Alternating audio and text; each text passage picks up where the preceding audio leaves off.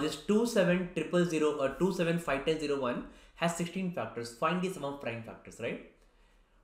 So actually, once you people will not get the starting point, right? But once you're trying to think over it, right? So the biggest hint here is this 27. Okay, because if you see some 27 anywhere, right, you can relate it with 3 cube. Okay, it has to do something with 3 cube actually. That's the first point you should think actually. Fine. Second is 1, 2, 3, 4, 5, 5 zeros. That means I can write this as 300 cube. Okay. If I write 300 cube, that becomes what? 3 cube is 27. 1, 2, 3, 4, 5, 6. 6 zeros. Right. But I want 1 at the last. That means should be 1 cube should be added here. Right. So 1 cube should be added here. Right. So I think this will add to make it the required result here. Right. So basically the thinking point is with such questions is, right, that obviously because if you want to factor it, right, you have to find the sum of prime factors, right? So you want to factorize it. To factorize it, you want to think it in the form of some kind of cubes or squares, right? And again, see that 27 is what? It's a cube form. Okay. So now let's solve it, right? So I can just write like this, guys. The whole number I can write like 300 cube plus 1 cube. Okay. This is actually a cube plus b cube form, which is equal to sum a plus b into a square minus ab plus b square. Correct? Now, my a here is 300, right? If you observe here, guys, my a here is 300 and my b here is 1. Okay? Now, if I go further on, 300 plus 1 into 300 is square minus 300 into 1 plus 1 is square. Correct? I want to further factorize it. So don't solve it right now. If you solve it, again it will come back to the original situation, right? I want to further factorize it. So how we want to further factorize it? See guys. So once you see this kind of expressions, no, there are two ways to factorize actually. What are those two ways to factorize? Look here. One way to factorize is actually, one way of factorizing it, let's say we have a square minus ab plus b square. Okay. One way of factorizing it, you can subtract ab and add ab, right? A square minus ab, again subtract ab, okay, and then one add ab here. This becomes a square minus 2ab plus b square plus ab. This becomes a minus b whole square plus ab. That's one way of factorizing, right? But if you do like this here, if you do it here, then actually it becomes what? A is 300 and this b is 1. Okay, so this a into b is 300, right? So you're left with ultimately something a minus b whole square plus ab form, and ab here is 300, right? So now you won't be able to move forward. Okay, how to move actually? 300 minus 1 whole square plus 300, and now you can't further factorize it actually. So to kind of create a kind of lock situation, right? The other way to do it is, right, think in terms of plus ab square, right? So what I'll do here, in fact, I'll just this minus 2ab, right? I'll just add 3ab and I'll subtract 3ab here, right? So if I do this actually, what will happen here? Because this part will become, obviously b square is there, right? Because this part will become a square plus 2ab plus b square, and I'm left with 3ab. Okay, now it is like a plus b whole square, and now I'm left with 3 into a into b. What is 3 into a into b in my case, guys? So 3 into a into b is here 3 into 300 in my case. Now 3 into 300 is 900, right? That's the correct way to do it, because already I got 1 in the form of 300 plus 1 square, that is a plus b whole square, and now minus 900 is again a perfect square, right? Again it is 30 square again. Okay, so 300 plus 1 square minus 30 square. So again I can form into a square minus b square, right? So that's the way to go about it, right? So it's a fantastic concept. It's a good high level question, right? So just try to understand this funda actually. So once you get this, I can directly put these values here now.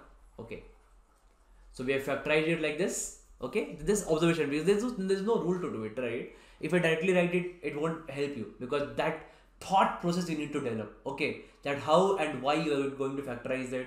Okay, if you don't factorize, it is again back to normal result, right? But I want to factorize it to get into prime factors. If I factorize in a minus b whole square, I'll get stuck at some point. That means I need to do it a plus b whole square.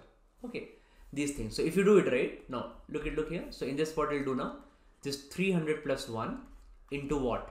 Into 300 square. I'll just add this twice of 300 I'll add, okay, and twice of 300 I'll subtract. Okay, once I subtract twice of 300, there's already this 300 was there, this one, right? Okay, this becomes this becomes 300 plus 1 into, this becomes 300 plus 1 whole square. Okay, and this is minus 900. Minus 900 means what? 30 square. Okay, fine. If you have done this point name now, okay, so this is actually 301. If I further try to break in the form of a square minus b square, what will get actually?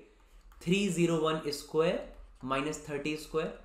If I further try to break it, what is 301? 3 into 43. Sorry, 7 into 43. That's quite common number, right? 301, 7 into 43. Okay. Now 301 a square minus b square, that is a minus b, is 271 and a plus b is 331. Right. So if you observe, 271 and 331 are both prime numbers. 43 and 7 are all prime numbers. That means finally I can write this big number as 7 into 43 into 271 into 331. Okay, now what is the value here, guys? So value has become actually 301 plus so what I wanted, right? I wanted sum of prime factors. These are the 4 prime factors for me. This is like P1, P2, P3 and P4. What is their sum? So 331 plus 271 is 602 plus 50 is 652. So 652 is the answer. That's it. And also this combat, guys. Okay, so this combat, you know, it's a very good test series. It contains some good high quality questions. Okay, so their easy questions are not asked here. So it contains only good medium and high quality questions with some very advanced concepts. Okay, and this from this Sunday onwards, it is in basically revised format. So basically we are moving closer to CAT right now. So in January, February and March we were like away, we are around 8 to 10 months away from CAT. So the questions we put off maybe some easier or medium level, right? But this from now onwards, the questions will be of higher level. Okay, and all the LRD sets also, this quant questions also, and basically it's fun, right? Actually giving this is a fun, because after every question you get your live ranking. Okay, then after every question, the faster you answer, the better your rank is, right? You get more points. So actually those 1 hour test is a fun. And actually if you look at the CAT, you should give multiple sectional tests and tests before CAT. Okay, and this is one of your high quality tests, absolutely free of cost. And now from earlier it was not that rewarding, but now they have introduced some great rewards in this, I think. Okay, so rank 1 to 3, 1 year subscription, I think around 20,000, or 75% scholarship, or 50%. So great prizes are on offer here. Okay, so get it live from your mobile app. You just put the link here. This invite code you can put here, Ravi Rodha. It asks you for invite code. It is absolutely free of cost. Okay, ask you for invite code, put Ravi Rodha, and the link I'll put in description. Just enroll from there. Okay, and do give this every Sunday. Do give this at 12 p.m. It's on every Sunday. Okay, so every Sunday give this on 12 p.m. Thank you.